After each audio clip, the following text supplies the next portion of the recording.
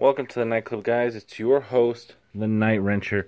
Now today I was actually contemplating whether I should be swapping my 650 Holley carburetor down to a 600, and I started to investigate, and I came to the conclusion that it's probably not the best idea, not because of a power standpoint, but because of something else that we'll get into in this video. So what I've got here, they're actually upside down, but they're this one is a 650 double pumper Holley carburetor, and this one is a 600 double pumper Holley carburetor.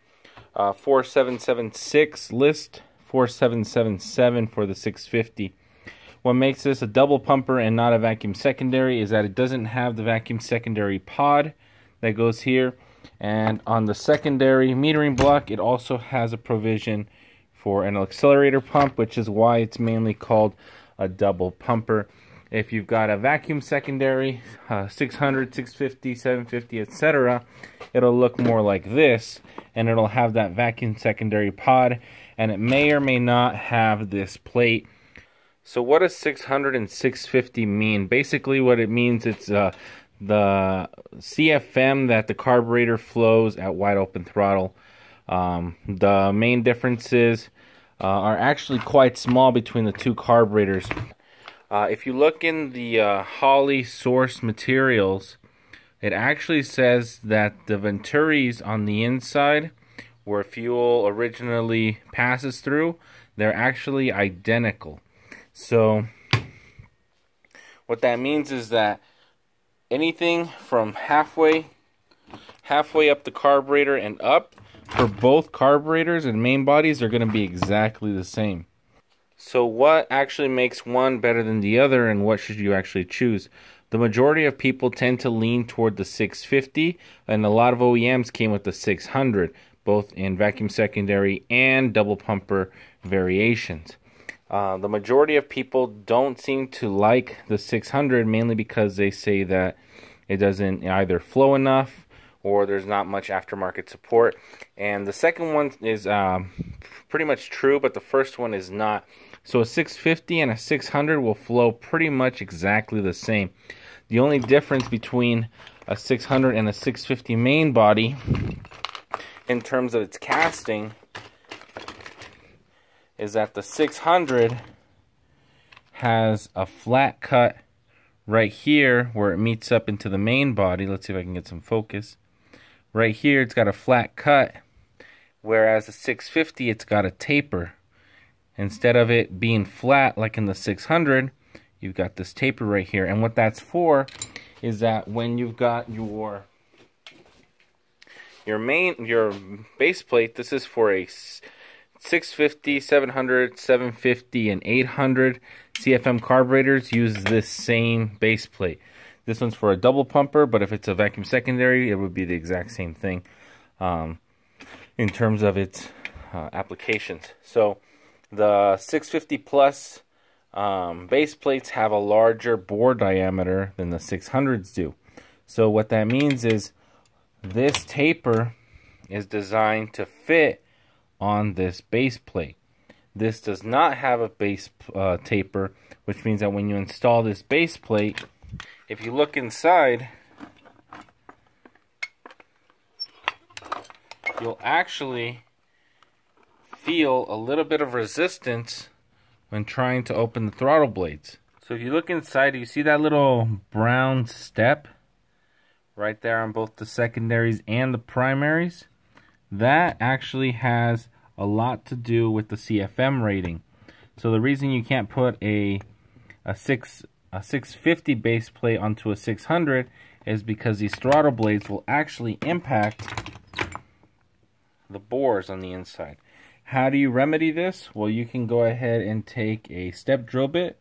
A step drill bit is something that's similar to a standard drill bit, but it kind of looks like a cone, and it steps up the sizes. So I can better explain this. Imagine this is a step drill bit, and the step drill bit will go in and it'll get wider and wider and wider, and once it gets to how wide you want it, you can go ahead and put slight pressure, and you can go ahead and create the taper on each bore, and that'll allow you to run a 750 650, 700 base plate on here, and you can remove your 600 base plate and then get something a little bit more nice.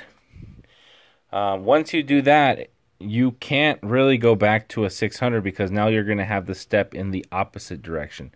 If you have a slight step in this direction feeding in, it's not a very big deal because airflow comes from the inside out. If you swap in a 650 to a 600 base plate, now you're going to have a restriction in your airflow and you're going to cause turbulence. If the hole for the base plate is bigger, you can still get away with the smaller bore, which is what the 650 does. If the hole in the base plate is smaller than the hole in the main body, then you're going to have a harder time getting it to work, and it's probably not going to work properly. The second thing that is different about these two carburetors is what we call the air bleeds.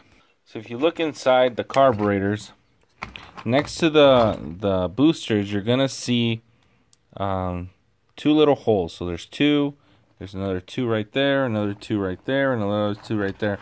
That's low speed and that's high speed air bleeds. What that is, it's basically pressure relief for when you're sucking in fuel. You can suck in a little bit of air and you won't have a clog in the system.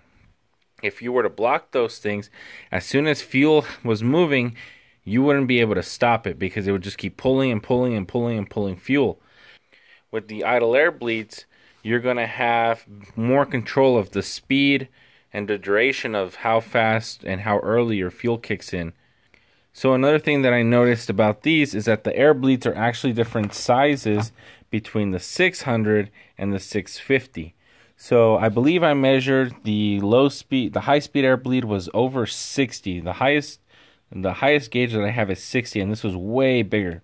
And when I went ahead and measured it on the 600, it was considerably smaller, still above 60, but I still felt a little bit more resistance. So you're probably looking at like a 70, maybe a 65 on the 600. I don't have exact measurements, and every casting might be a little bit different because I also have this other 600. This is a 600 vacuum secondary, and the idle air bleeds on this one are different sizes than the ones on this older 4776. So different carburetors will have different bleeds, but if we're talking specifically about 600 and 650, if you're comparing apples to apples, they also make that newer version into a double pumper as well. But if you're comparing 4776 and 4777, the air bleeds on the 4777, aka the 650, is going to be bigger than the 600. What that basically means is that you're going to have a slightly leaner mix when you're going up the RPM, and the 600 is going to have a slightly richer mix, mainly because you're allowing less air.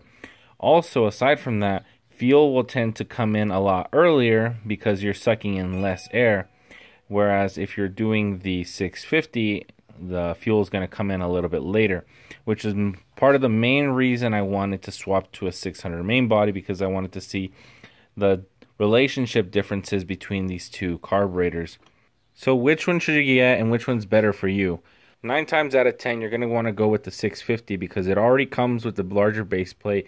If you ever want to change the main body on your carburetor to an HP, you can go ahead and do so. You can go from a 650 to a 750 to an 800 to a 700, back down to a 650, and the only thing you're going to have to change is the main body.